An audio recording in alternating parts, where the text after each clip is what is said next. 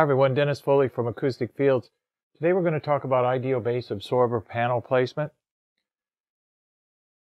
Low frequency energy issues are pressure related, so we need a pressure reactive device, something that absorbs pressure or deals with pressure to create absorption.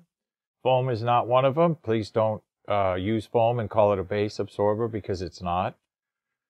Low frequency is about pressure. And low frequency absorption is about managing that pressure. So what do we need to do? Where is the pressure in the room? Well, the pressure in the room is always greatest around the room boundary surfaces, and it's spread throughout the room in the middle also. So we have to be very careful with our speaker positions, very careful with our listening positions. So our goal is then to reduce the pressure around the boundary surface of the room using a pressure activated device. So always the boundary surfaces of the room are a good place to start for pressure management. But that said, we can narrow that focus down even further. What are our two pressure producing devices in the room? Our left and a right channel. So the energy created by these two devices is going to be really high through here, between the speakers and the front wall. It's going to be really high through here, between the speakers and the side wall. If you don't have the capital or the money to treat your whole room, this is the first area that you start with. When people buy our BDA products, our low frequency absorption products, and build them themselves, I always tell them, this is your start point for positioning because this is the highest pressure area in your room. It's where you get the most acoustic benefit. So 1 unit minimum behind each speaker will make a huge difference. 2 in most rooms is usually ideal. So we're all about reducing the pressure.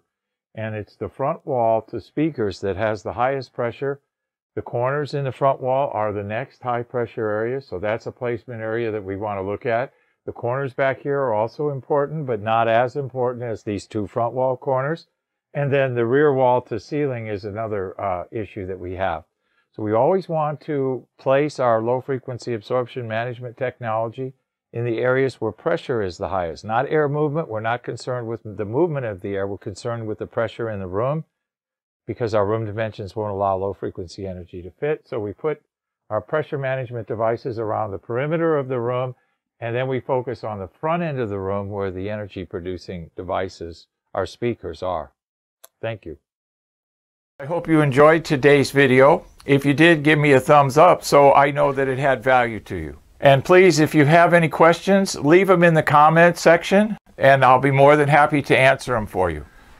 Alternatively, if there are other topics that you wish to discuss or see discussed in a video presentation, send me an email, info@acousticfields.com, and we'll get them on our list and get them done for you.